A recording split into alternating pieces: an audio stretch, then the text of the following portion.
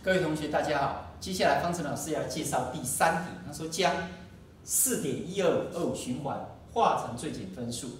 好，那这个题目的意义就是说，要将一个循环小数化成有理数。因为最简分数，这个最简分数是两个整数它的相除，然后这两个整数已经约到最大公因数等于1，那就是有理数了。好，就有理数的定义。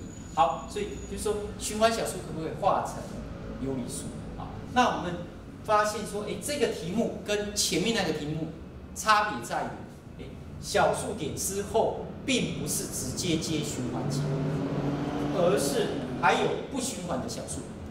好，那所以我们就想到一个问题，就是说我可不可以把它变成说小数点之后就是接循环节？可以啊，如果我把它看它这里有几位啊？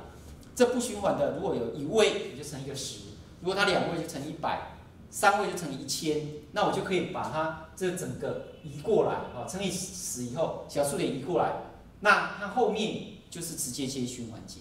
好，那这个好处就是，我们就可以用刚才的方法，好，所以它已经变成这样了。所以循环节2位我就乘以100，把这个左右两边都乘以100，这乘以100，那这乘以100，它就会移2位，后面还是2维循环。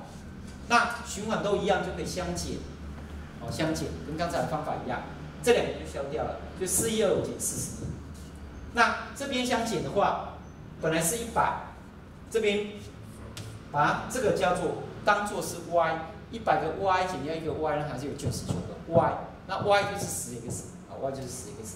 所以99个10x， 好，会等于这个。那 x 会等于多少呢？就把这个整个除过来。那这个除过来就是990分之这个。好，那老师都故意不要把它剪出来，要保留这个，让同学可以看出它公式的原理。好，那也就是说，如果你今天循环节2位，等一下就乘以100，100减掉1还会99。也就是说，仍然保留了这个有几个9呢？就是循环节有几位就有几个9。好，循环节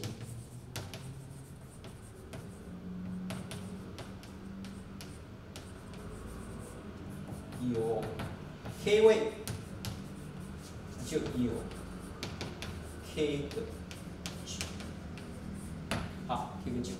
好，那上面呢，还是一样是用全部的数字，全部去扣掉这个还是不循环的部分。好，这循环节，这是不循环，不循环。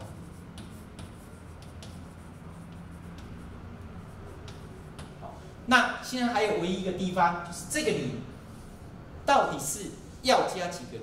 好，那这里我们刚才讲，就是说，如果你这个零其实是从这里来的，这里如果是1个0，这里就是1个0；这里有2个0，这里就出现2个0；这里有3个0，这里就3个0。那这个怎么来呢？这个就是它就是由这个小数点之后不循环的小数有几位，那有几位你就乘以多少，它就会变成直接小数点之后就是循环节，那就可以用刚才的方法这样子做出来，就变99。好，有几个9的。